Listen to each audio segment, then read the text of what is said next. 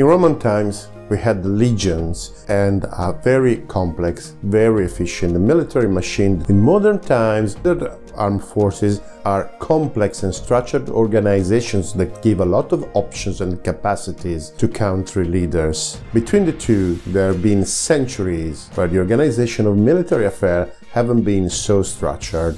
This is the story of those centuries. Coming up.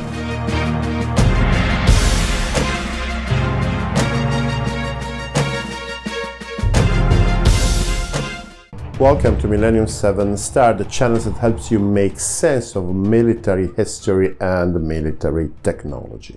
So everybody's familiar with the classic Roman military organization we studied at school. There were the legions, the very famous legions.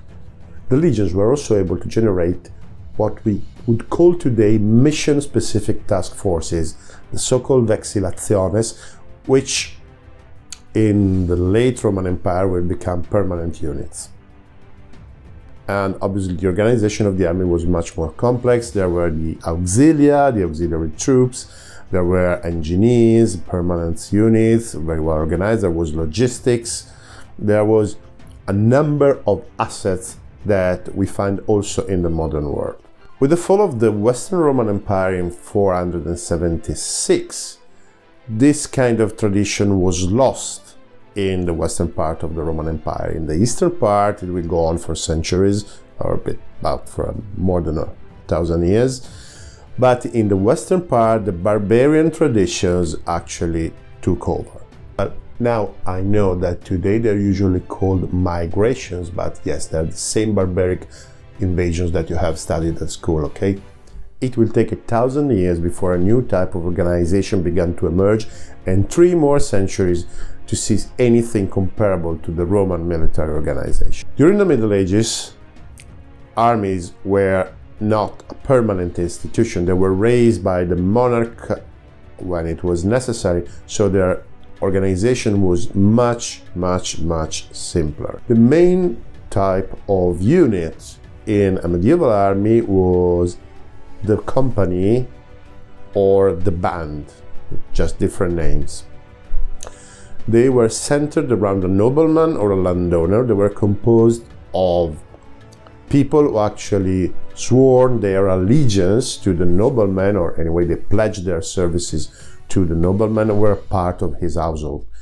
They were normally what we in later time we will call knights, and they were basically professional soldiers. So people raised from their youth to be soldier and trained for war since then. They were normally the best equipped in an army. They had armor, they had horses, and they normally formed the heavy cavalry together with some other fighters that had a decent armor or a decent equipment.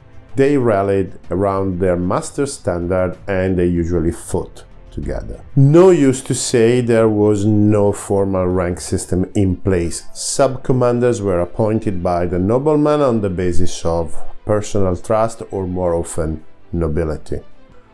Also, the logistic associated with maintaining a knight on the field was also left to the knight themselves. So the knights and these professional soldiers brought with them squires or servants, or even the family during their campaign. From a military point of view, the main problem was that there was no uniformity. The weapons varied, the training was left to the personal attitudes of people. Also, the units have different sizes. A band or a company could be a dozen people or a couple of hundred, depending on the wealth of the nobleman organizing it, and also the chain of command that was established on the fly in the field had to consider the different levels of nobility. So a medieval army was an aggregation of potentially hundreds of these companies. Between the high commander and the nobleman, there was pretty much nothing. So it's pretty clear that an army like this was a nightmare to command and was incapable of doing any kind of complicated action, any kind of complicated maneuver on the battlefield. There was actually an established tradition to split an army in three groups: a vanguard, a main battle, and the rear guard, but that was exactly a temporary aggregation. The lack of any structure within these three main groups actually forced the group commander to use its forces as an undifferentiated mass of people on the battlefield. The complexity was also increased by the fact that in a medieval army you could easily find two other types of units. So when an army was raised, the king didn't just ask the noblemen to provide their forces. The same request was sent to towns, hamlets, and all other territorial establishments. These actually provided forces on their own, and the quality was extremely variable. For example, a town could have some reasonably wealthy people who could afford some decent weapons, so they could become decent infantry on the battlefield. They could also provide, for example, semi-professional bowmen. It was typical in England. In some cases, the troops were just peasants with no more than agricultural tools as weapons, so they were relatively useless on the battlefield. So again, great fragmentation of units, no standards, no uniformity. The third type of unit that you could find in a medieval army was the mercenaries. Mercenaries were organized in bands or companies as well, with the difference that they were raised by a captain, by a mercenary captain, and the man was actually in a business relationship with the captain directly, who was supposed to find them a job in exchange for their combat capacity.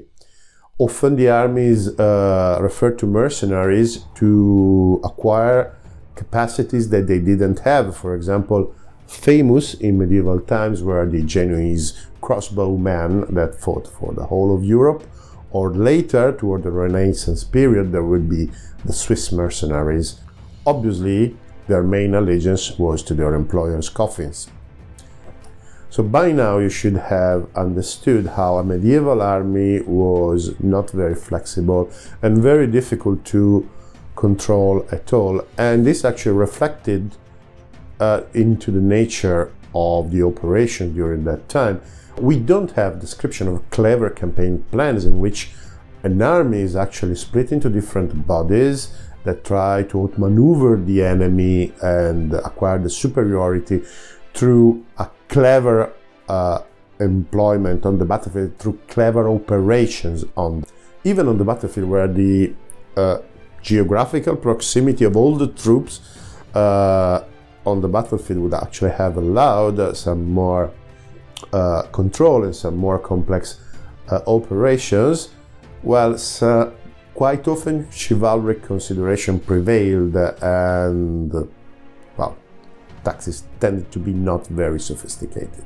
Situation started to change in the 15th century, when the improving economy of Europe actually allowed kings and noblemen to increase the percentage of mercenaries in their armies. Colonels, rich noblemen or professional soldiers, were issued a commission to raise a regiment between 1,000 and 3,000 men.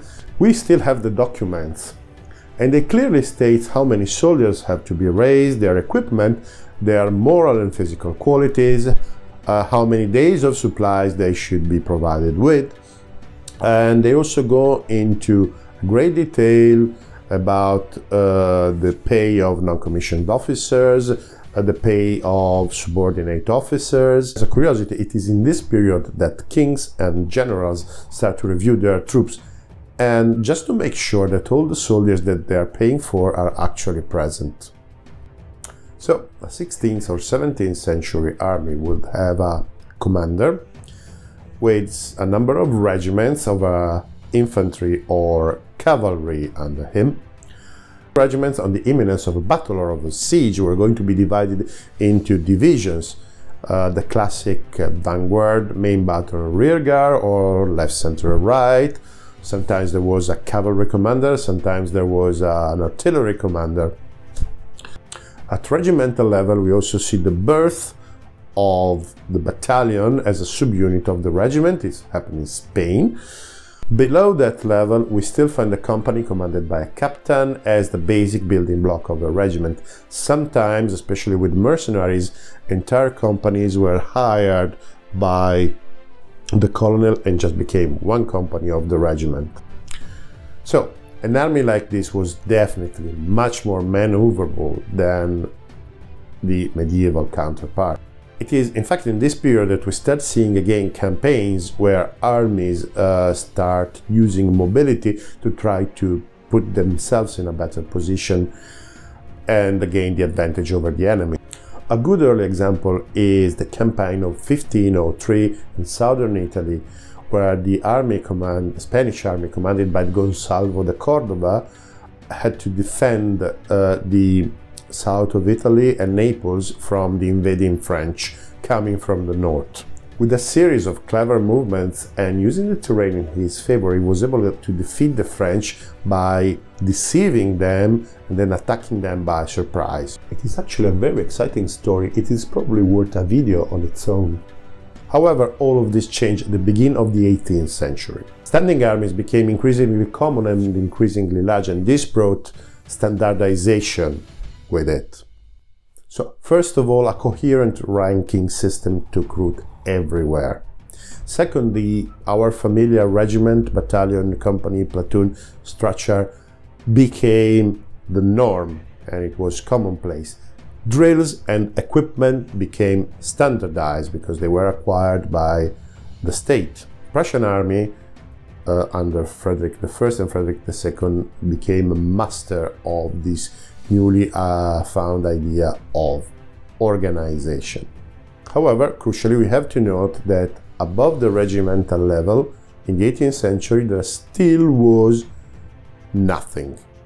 The organization was still decided on the fly, on the battlefield, in large divisions created for the specific task, for the specific occasion. However, our story ends here because we have already dedicated a 3-video series to the development of division as a fighting unit. So, thank you for watching. Goodbye.